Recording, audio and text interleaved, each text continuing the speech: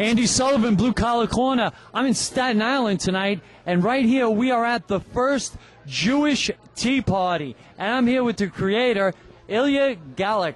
Ilya, tell us about what gave you the idea for a Jewish Tea Party.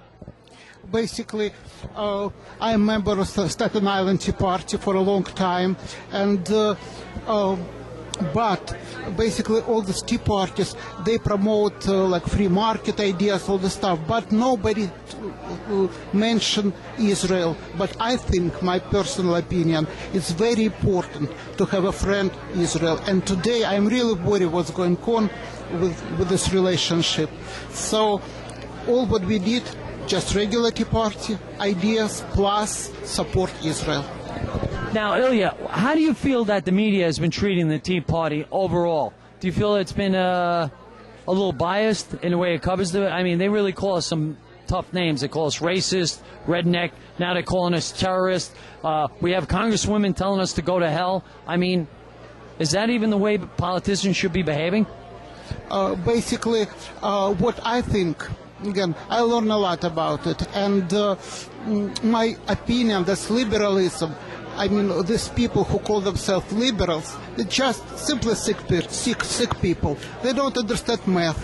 They don't understand history. Actually, they don't want to understand. They don't interest in my arguments or something like that. They just don't interest in. And politicians, their goal to be re-elected, nothing else. This means if they have a base who doesn't want to work, or who,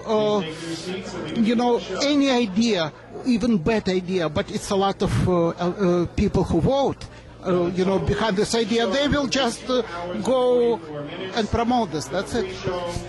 Jason, are you proud of your dad? Yep.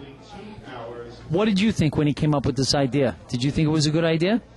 Yeah, it gave me a good chance to meet, I got to meet a lot of famous politicians, I had a lot of fun, going with my dad. And who's your favorite politician that you met? Oh, that I met? Pataki.